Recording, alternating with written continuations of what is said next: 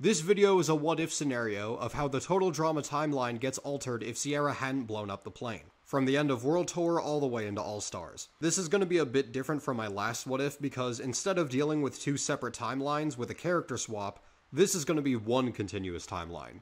Anyway, let's begin.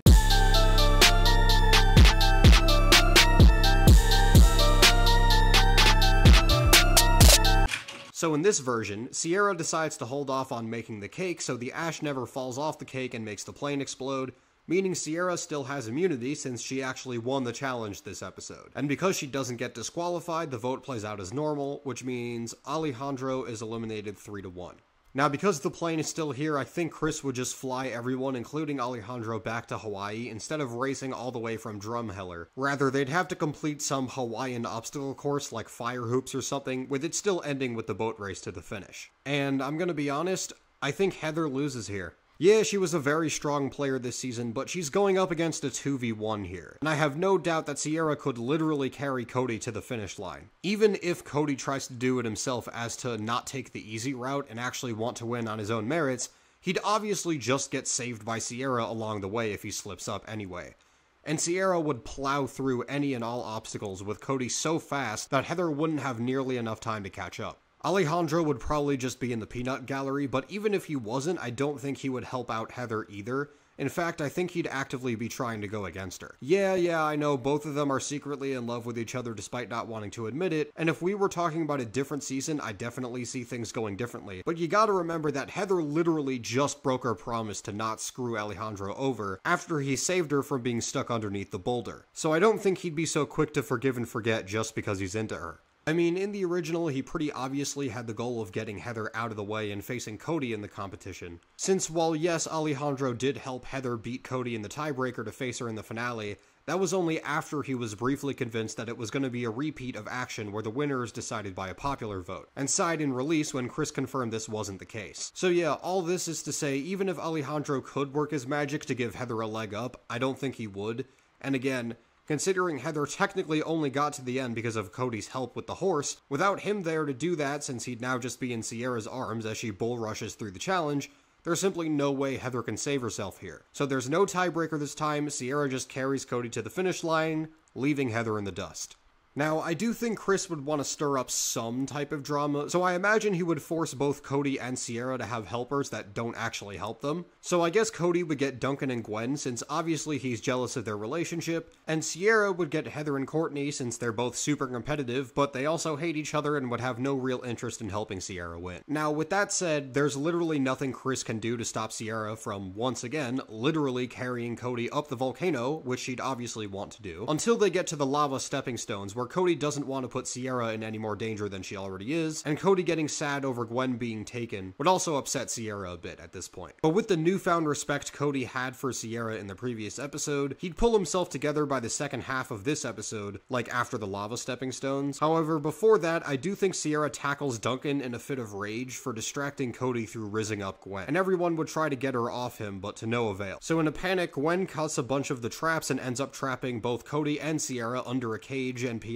respectively, even though she only intended to get Sierra. Feeling bad, Gwen helps Cody up from the trap, and shortly after, Duncan is able to escape from Sierra, even though she ultimately manages to topple the cage on top of her. She'd turn into a fuming bullet train, running all the way up the volcano and be way ahead of Cody, about to win. But right before she throws her pineapple sacrifice in, Cody would stop her and apologize to her for getting distracted by Gwen, and that she's the only one he really wants. While Sierra doesn't believe him at first, Cody says he truly does love her and that it took him so long to realize it because of how many boundaries she crossed. And when Sierra tells Cody she thought she was just showering him with love, Cody says he appreciates the affection, but she just goes too far sometimes. But he knows it's something she can work through and that they can and should be together. And Sierra obviously forgives Cody after hearing this, and they hug, which everyone says "aww" too. Followed by Heather and Alejandro also having a romantic kiss as he confesses his love to her afterwards. The alternate endings barely matter since, let's be honest, Cody and Sierra are splitting the money either way, but in both endings, Sierra wants to let Cody win by throwing a sacrifice into the volcano, and they both hold hands while doing it, only in Sierra's ending, Cody actually stops her before she does this, and says she deserves to win more than he does, so they just grab her sacrifice instead. But yeah, effectively the same thing happens either way. Feral Zeke tries to steal the money, but considering both Heather and Chris Chris were able to tussle for the briefcase for a bit before accidentally launching Zeke into the volcano, Sierra could just curb stomp him and knock him out in like 3 seconds, and she's way stronger than Heather or Chris. Because Alejandro doesn't make it to the finale, he doesn't get submerged in lava and isn't put in the robot suit, while Zeke still gets launched out of the volcano and ends up in the cave for the next 2 seasons. So revenge is kept exactly the same, and we can just skip straight to All-Stars. Holy fuck.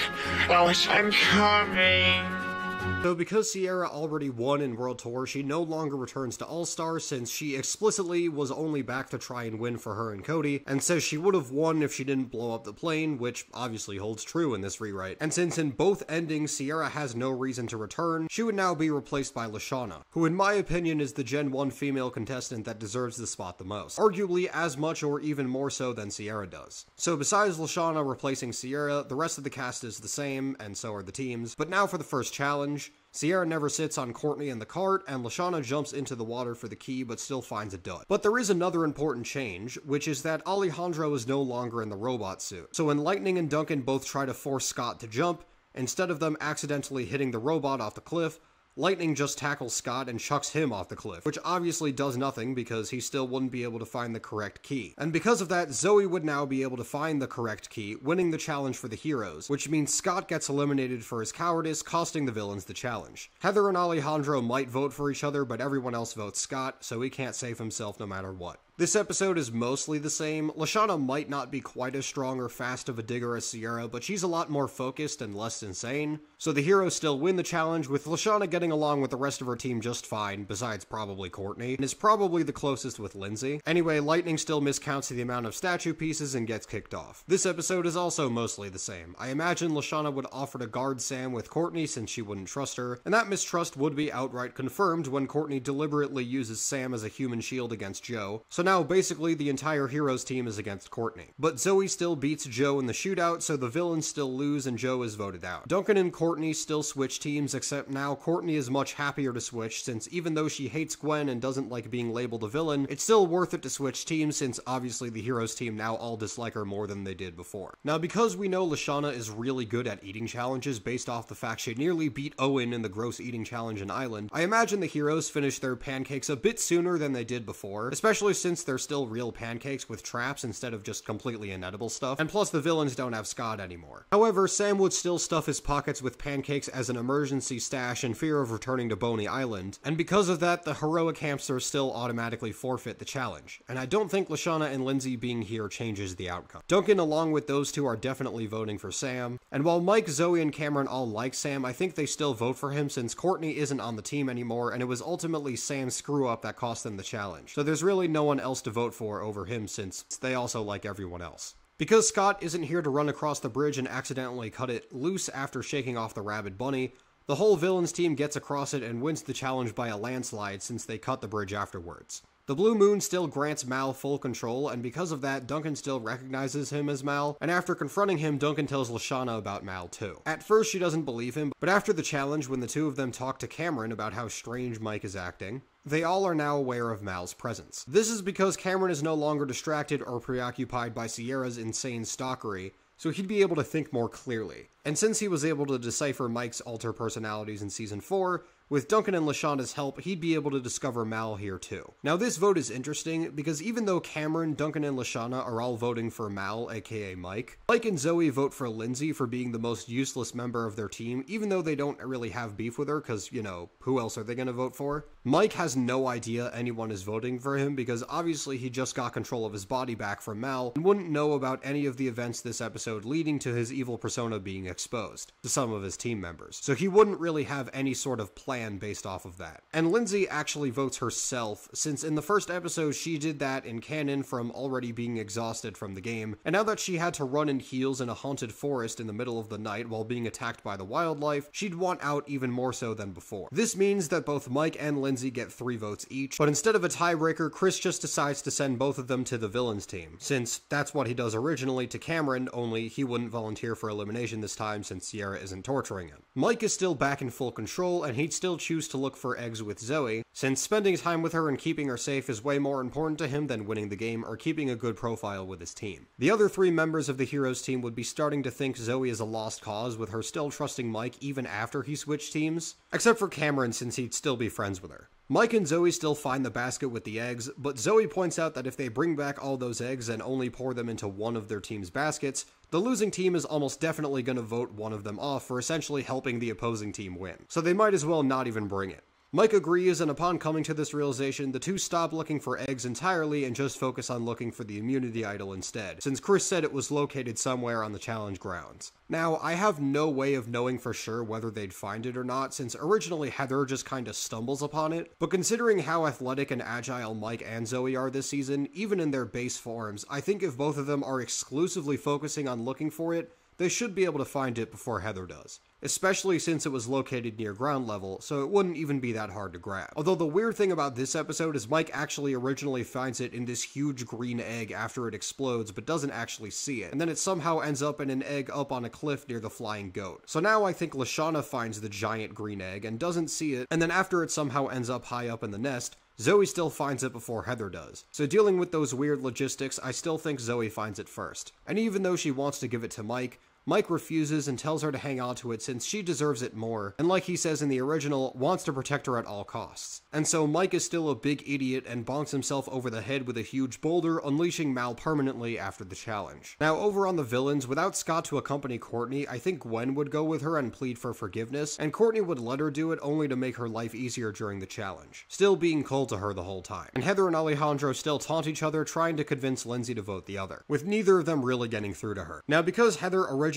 tries to turn everyone against Alejandro even before finding the immunity idol, she still tries to do that, but it wouldn't really work because she can't convince pairs of people that one of them is being targeted by him this time around. Courtney hates Gwen, Mike is paired with someone on the other team, and Lindsay is in her own world, so she can't really get anything done. But anyway, since Mike and Zoe never brought the big nest of eggs, I don't think the heroes win anymore, since the villains had more eggs than them before that, and with Duncan and Alejandro guarding the nests, I don't think Lashana and Cameron can find more eggs than everyone on the villains team, even with Cameron's smarts. Now for the vote, everyone is voting for Zoe for still choosing to associate with Mal, with Cameron even admitting to and apologizing to Zoe for doing so. But Zoe has the immunity idol, meaning her vote is the only one that counts, and although I think she will ultimately forgive Cameron as a friend, she'd still vote for him because A, Zoe really likes Lashana and Duncan since the former is really strong, reliable, and friendly, and the latter is still on his nice boy arc, and she'd also just view Cameron voting for her and Mike as a more hurtful betrayal than the other two because, well, they don't really know her as well as Cameron does. Zoe would feel a bit guilty after Cameron is flushed, but she'd still retain her conviction, with Cameron just telling Zoe to be careful. So with Mal now on the villains team and Zoe no longer getting a point, the villains obviously obliterate this challenge. Mal beats Izzy in the spider suit, Alejandro still beats his brother even harder since now Jose insults Heather to her face because she's still here. In fact, this actually strengthens their feelings for each other and lowers their animosity toward one another. And Gwen and Courtney still get a point for their team, so that's already 3. The only thing I can see going in the heroes' favor is Lashana fighting Izzy instead of Mike, since in Phobia Factor her fear was shown to be Chef in a spider suit, so she might get that instead of Mal, but then Mal would just fight a bear or mutant gophers, which he'd obviously still beat because he's Mal.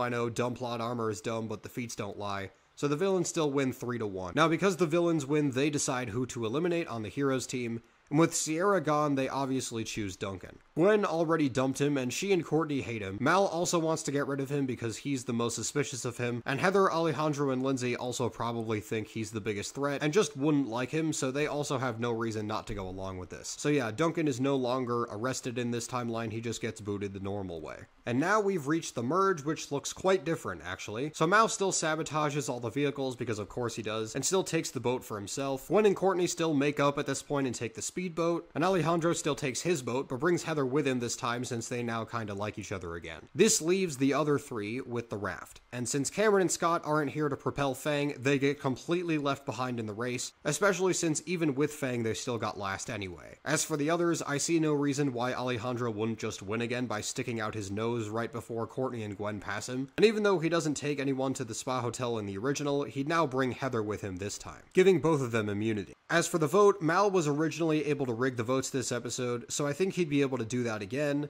And this time, instead of gunning for Cameron, he'd go for Lashana instead, since he knows she's been trying to turn Zoe against him, and with Cameron and Duncan out of the way, she's the only other person directly standing in his way. So unfortunately for Lashana, she gets screwed over. Feral Zeke would still be a thing, and so he still kidnaps Chris and hangs him over a pool of toxic waste down in the mines. And Chef still makes the same deal he does with the campers originally. Mal still tries to frame Alejandro for rigging the votes against Lashana, which works because Duncan never blows up Chris's bougie cottage, is never repulsed by Chris's naked body in the pool, meaning he never checks the DVD player, especially now that he's distracted by Heather. So Zoe fully buys that Alejandro rigged the votes against Lashana, making it even easier for him to cut Zoe off from everyone else, planting seeds of mistrust along the way. Since Mal was able to turn Cameron against everyone else and leave him hanging in the cave hole, leading to him being medically evacuated, I would say the same thing happens to Zoe, except Mal would need her vote and her loyalty to get further in the game, so he'd actually save her. And everyone except Lindsay still ends up in Zeke's cage. The reason being that Zeke seemed to target teams of 2 when he had an opening. So my headcanon is that Lindsay would just make less noise than the others and ultimately stumble her way into stopping Zeke the same way Gwen did, awarding her immunity and permanent residence at the spa hotel until she gets eliminated or the game ends. While Mal is in the cage, instead of making it look like Cameron kissed Courtney, he'd make it look like Alejandro kissed Courtney instead, and he'd make it so that this happens in front of Heather. But the thing is, even though Heather doesn't trust Alejandro that much, she knows this trick, as proven with what she did to Trent and Island. So I don't really think it would work on her, since she'd see Mal shove Alejandro onto Courtney and know it was bull. And unlike Scott, who is head over heels in love with Courtney, Alejandro and Heather are both much more cynical and standoffish people, so the emotional manipulation aspect just wouldn't work nearly as much. So for the vote, Mal and Zoe vote Alejandro, and Alejandro and Heather vote Mike for trying to wedge them apart. But believe it or not, I actually think the other 3 vote for Heather, since they'd all be really pissed at her for her explanation about why she didn't buy the kiss. Gwen and Lindsay were both integral parts of Heather's sabotage involving Trent back in season 1, and seeing her so blatantly avoid karma would remind them of how much they've always really hated Heather. And Courtney also hates her and is friends with Gwen, so Heather gets 3 votes, beating out Mal and Alejandro each only getting 2. Because Alejandro wouldn't know about Mal framing him for rigging the votes, and also knows he wasn't technically the cause of Heather being eliminated, his beef with Mal this episode no longer exists. In fact, with Heather now gone, I think he'd try to make an alliance with Mike and Zoe, since they're the only new-gen cast members left, and therefore are the least likely to hold his nefarious past against him. Zoe is against the idea, but Mal actually loves this idea, since he views it as quite possibly the biggest threat in the game now being his pawn. And I think Zoe would ultimately get on board after Alejandro deliberately lets them win the challenge, showing he's totally down to work with them. So instead of taking Alejandro down, Mal uses his vote along with Zoe's to get rid of Lindsay, because between her, Gwen, and Courtney, he doesn't consider any of them to be a major threat and really just wants the spa hotel to himself, without someone there to meddle with his plans. Plus, getting Gwen and Courtney to vote Lindsay out is much easier. Unfortunately, I have to keep Courtney's stupid-ass chart in the mix, as well as Mal exposing it. However, this doesn't completely fuck her over this time, since I think the chart would actually show Courtney wanting to bring Gwen to the finale, with Zoe still being the next boot, and Mike and Alejandro both being people she doesn't trust and wants to get rid of. So she and Gwen still retain their friendship. And because Courtney originally was able to cross the finish line first, even with everyone against her, with Gwen's help she'd now be able to avoid the bird puke and complete the challenge even more efficiently. And even if Chris does still make the contestants eat the ice cream, Courtney has an iron stomach and would no longer have gross shit on her sundae beyond maybe a few burnt coals after Mal screws with the ingredients, so she'd be able to beat Zoe in the eating contest too. So Courtney wins immunity, but with the other 3 working together, she knows Gwen is in trouble. And as such, because they know Mike and Zoe are close, Courtney and Gwen both approach Alejandro and beg him to swing the vote against Zoe, pointing out how she and Mike are obviously a powerhouse couple who will weed everyone else out until the end. So he has to get rid of Zoe now while he has the chance. And while I don't think he'd go with this at first, I actually think he'd overhear Mal talking to Zoe about planning to betray him behind his back, so this would fully convince him to vote with Gwen and Courtney, giving Zoe the boot as a result. So now the beef between Alejandro and Mal would be in full effect, with Mal's personality becoming public knowledge at this point. This time, Alejandro would need to get the diamond from Fang, and Courtney has to get the eggs from the Yeti. And since Duncan never blew up the cottage, Chris wouldn't want anyone going anywhere near it, so instead he makes Gwen go through the mines to find a bar of gold. And considering how Gwen isn't great with dark confined spaces underground, I think she would eventually just give up and focus on helping Courtney instead. So the two of them manage to bring back the Yeti's eggs after tumbling down the mountain while getting chased by the Yeti, giving Courtney immunity. Meanwhile, Mal wouldn't even attempt to find his loot and just set a trap for Alejandro the same way he did for Scott on the pirate ship. Only this time, he doesn't even pretend to work with him at first. So Mal ends up bringing back an unconscious Alejandro and convinces Chris to let him off the hook for bringing back an injured contestant, but Alejandro would have known Mal was planning on doing something like this from the start. So he'd leave a trail of fish for Fang to follow Mal back, with even putting some in Mal's pocket without him noticing. So Fang literally chases Mal all the way back to where Chris is, which technically still counts as bringing back his loot, leaving Gwen as the only one not technically empty-handed. So to her and Courtney's dismay, Gwen is eliminated. This leaves Courtney with the choice of either Mal or Alejandro to bring to the finale. And this is tough because Courtney's chart didn't really account for this, so she'd really just have to go off intuition for who she thinks is the easier target. But I'm pretty sure she'd probably choose Mike to bring with her, because in the original she says, and I quote, "Mike is the only wild card, but I'm pretty sure I can crush him." Whereas with Alejandro, she knows how devilish he is from World Tour, so she'd take her chances with the new guy. Alejandro tells Courtney she doesn't know what she's getting into, but she insists she can handle herself. Courtney gets Gwen and Duncan as helpers while Mal gets Zoe and Cameron.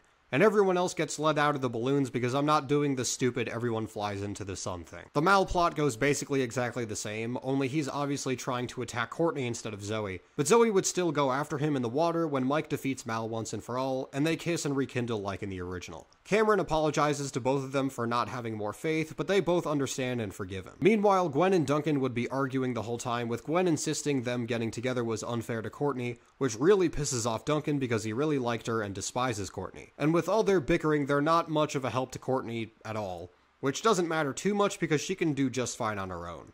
After Mike comes back, he and Courtney are neck and neck on the top platform, and each ending is determined by the same way as in canon, except Courtney taunts Chef in Mike's ending the same way Mike does in Zoe's ending in the original. So basically, whoever doesn't piss off Chef on the top platform pulls out the sword first and wins. Gwen still kisses Cameron because she does originally, and she dislikes Duncan even more than in the original, and the island still sinks because of the fracking machine. So that was the video. I have pretty mixed feelings with how this turned out. I think it's pretty cool to explore a timeline where Cody and Sierra get a happy ending, but I think All-Star still didn't turn out that great. I would have liked to see Lashana make it to the finale, and I honestly would have preferred to get Mal out earlier and replace him with something else, but hey, it was still interesting to write out how everything plays out. I'm actually going to put up a poll in my next community tab asking you guys what Total Drama video you want first.